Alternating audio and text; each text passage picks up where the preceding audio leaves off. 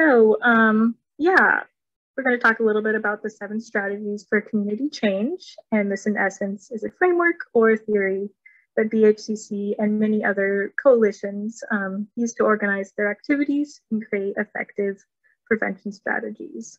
And as I mentioned, I'm a social media and communications coordinator. I work closely with Liz to create effective prevention messaging and get resources out to our social media followers, among other things.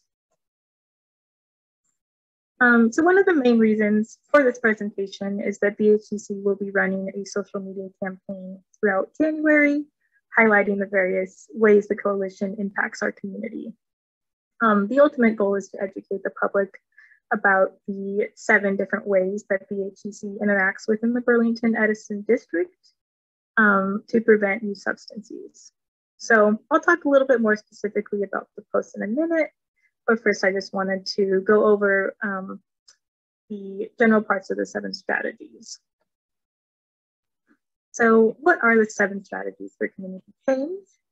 They are a multi-level framework developed by CADCA to encourage effective substance use prevention strategies in a community. The multi-level part of this theory is broken down into an individual level and environmental level.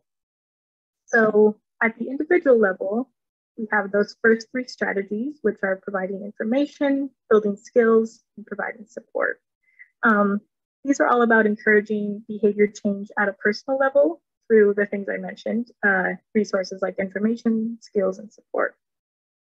And then at our environmental level, we have those last 4, which are enhancing access, reducing barriers, changing consequences, altering physical design, and modifying or changing policy. Since that's at the environmental level, that means that behavior change is encouraged by altering the environment around an individual. So I'll explain more how BHCC fits into this picture.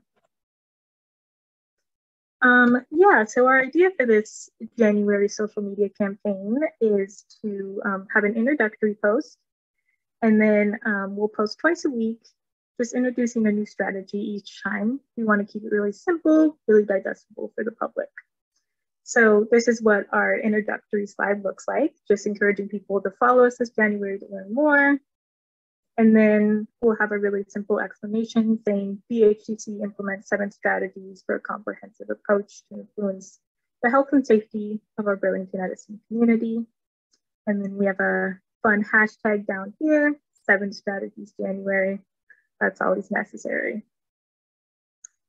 All right, and then for week 1, we're gonna start with that first strategy, which is providing information. So BHCC serves the Burlington-Edison community by providing factual information about teen substance use. I do this through social media resources. We also collect information through the community health survey and other various methods.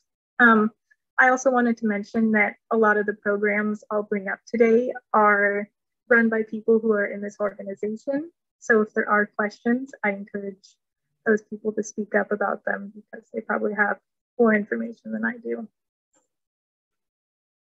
And then so for strategy 2, we have building skills. This is still on the individual level, and BHCC supports parent engagement programs and peer-to-peer programs in our schools and community.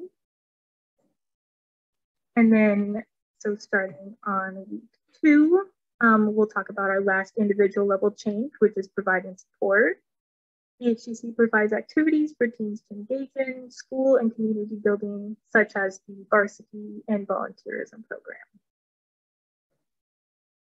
And then moving on to our environmental level strategies, the first one is enhancing access. So BHCC does this through supporting things like drug take-back days, which a lot of you have probably heard of, and other safe disposal methods. So in this post, I would probably link ways for people to continue to access those safe disposal methods. And then we're going to move on to another environmental level strategy, which is changing consequences. We partner with the Education Citation Program to give youth a second chance instead of a first infraction when it comes to underage substance use. So this is changing what would be a typical consequence for youth substance use. And then our second to last strategy is changing physical design. So BHCC helps provide personal medication safe storage options. And then check out the link in the description today to request a free lock bag. And then our last one is covering modifying / changing policy. And this is the highest level that BHCC can help impact the community. And we describe it as BHCC actively advocates for changes in policy affecting human substance use, including the recent push for Delta 8 legislation, which is really interesting. And Danica here could talk about it a little bit more if anybody had any questions. So that'll wrap up our January campaign. Just to keep it short and simple, I want to say thank you so much for listening. And for anybody here who isn't already following the Burlington Healthy Community Coalition on Facebook, please do. You could scan that QR code or just type it into Google.